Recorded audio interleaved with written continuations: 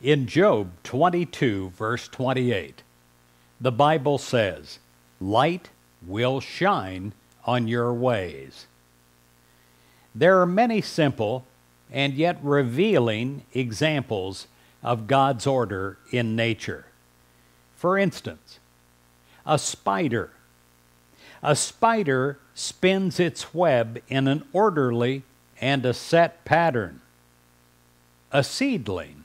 A seedling rises gracefully from the earth and it stretches its leaves.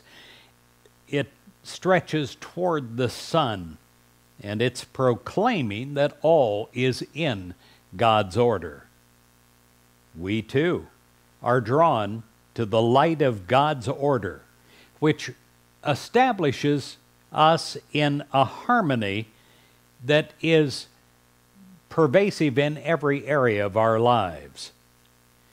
If things seem disorderly, if things seem chaotic, we make the needed adjustments by focusing on the presence of God and using this positive daily affirmation. All is in divine order, for God is actively at work in my life.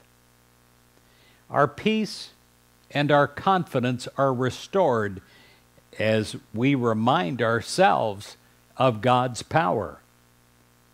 Now, we may not understand why events occur as they do, but we can acknowledge that a greater plan is unfolding, a plan of God's order. And we can draw strength from knowing this. We can draw strength from knowing that all is in God's order, for God is actively at work in our lives.